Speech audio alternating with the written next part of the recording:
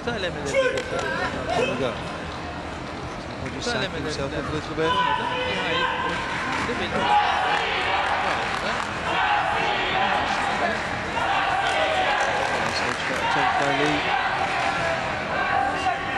Sporcu da birbirini tanıyor.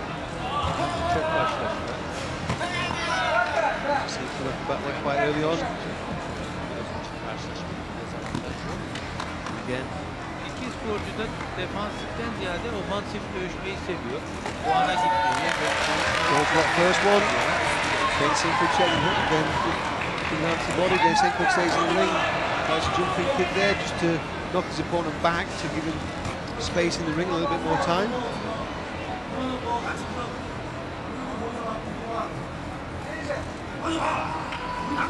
Some very high scoring matches in the qualification rounds. Denisenko brings one back.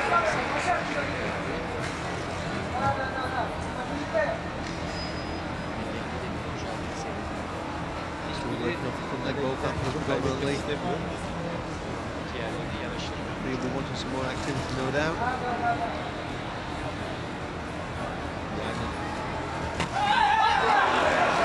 Headshot there, attempt by Denisenko. They only moved in.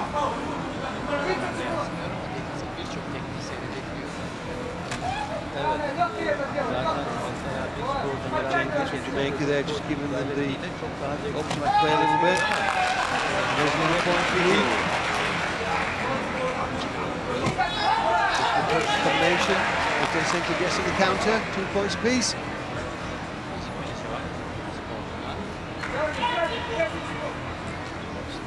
Game, waiting, looking for the counters, looking for the opportunities, and to counter the counters. That's in the first round. 2 points apiece.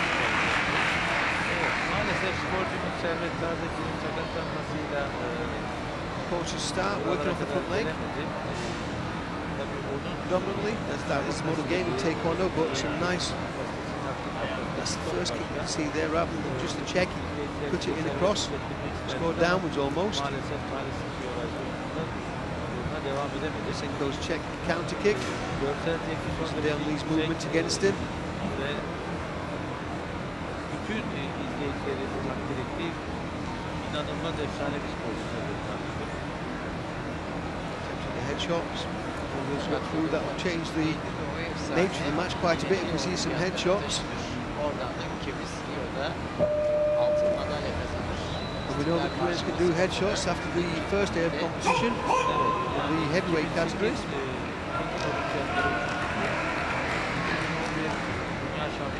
They're waiting for Denisenko to come out. Very relaxed and composed. Ve 2012 olimpiyat şampiyonu bir sporcudan bahsediyoruz.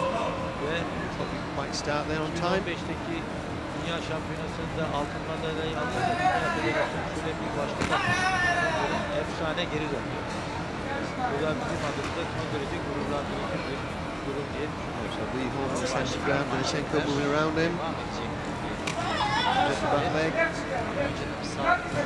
Sometimes kicks are meant to draw out the counter kicks, so not actually the intent is to move into a better position. So we see Denisenko do that quite a little bit, feint in, draw back out, and hit with a strong counter kick to the first counter by the opponent.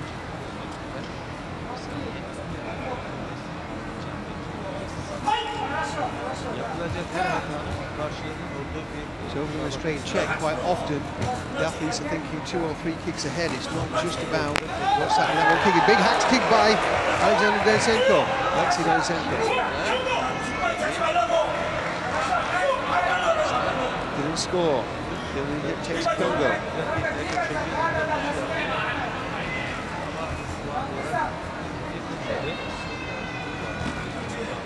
So Alexey throws more of these headshots.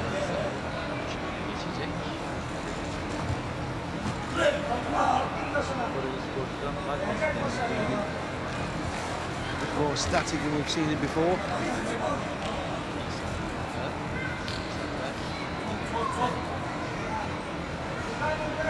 So as you're watching 2 athletes like this, if you're studying the game, Just look at the kicks. There's a counter back kick by Denisenko. Look at the footwork, look at the movement, look at the way they try to create opportunity to score. KOR is very, very tactical. It's not all about high impact and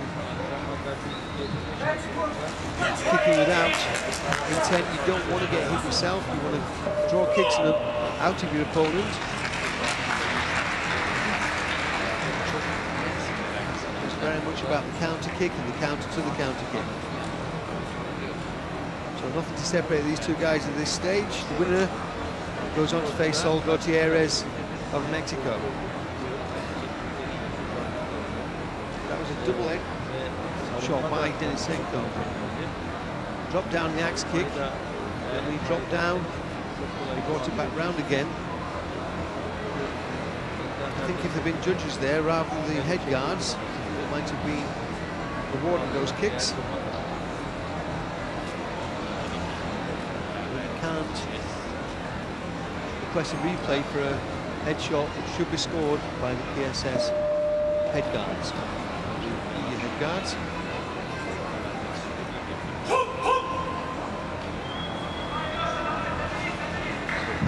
From Jamaica calls him back in.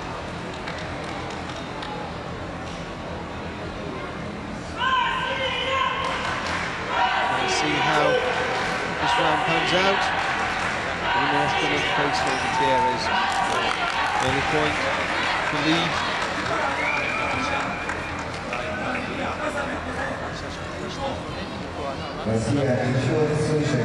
Took the silver medal at the Grand Prix in Moscow, going out to losing in the final to Hungary, his fellow countryman.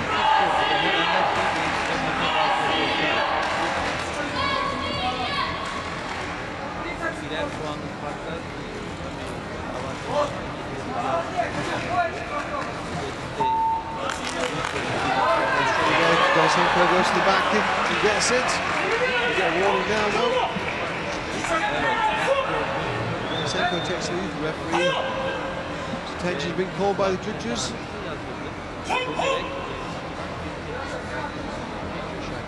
Quite interesting to see what they're discussing here. With ref Ham on the microphone so we know what the issue is. May have been asking, was a 2 points scored for the back kick, which they were. There's Lee's point. Beautiful counter back kick, beautifully timed. Then a warning for the Russian for avoiding the match. But yes, the score stays as it was, so I think it's just the judge wanting reassurance that the back points have been awarded. Sometimes it is difficult to tell when it's an exchange of kicks and fully kicks like that.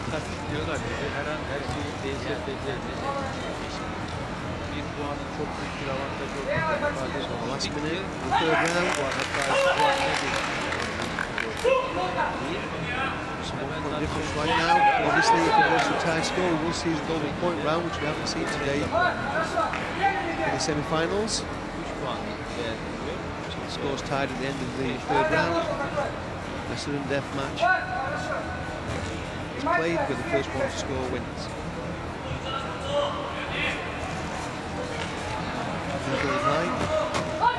Nice combination by Denisenko.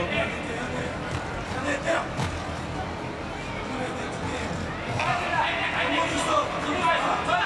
get this point back, he'll be looking for it now.